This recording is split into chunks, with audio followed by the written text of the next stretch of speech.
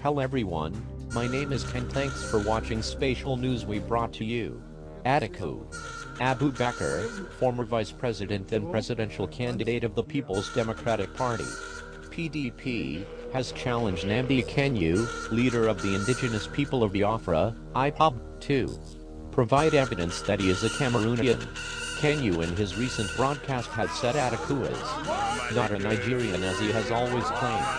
Do you know that Atiku Abubakar is from Cameroon?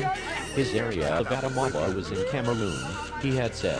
However, speaking in a chat with Daily Independent, Atiku's media aide said the onus lies on Kanu to supply proof that his principal is an indigene of Cameroon. You media should ask him to supply the proof. It is not the man that is being accused that you will ask, it is the person who made the allegations that you will ask to bring his proof of where he, Atiku, is from or where he is not from, he said.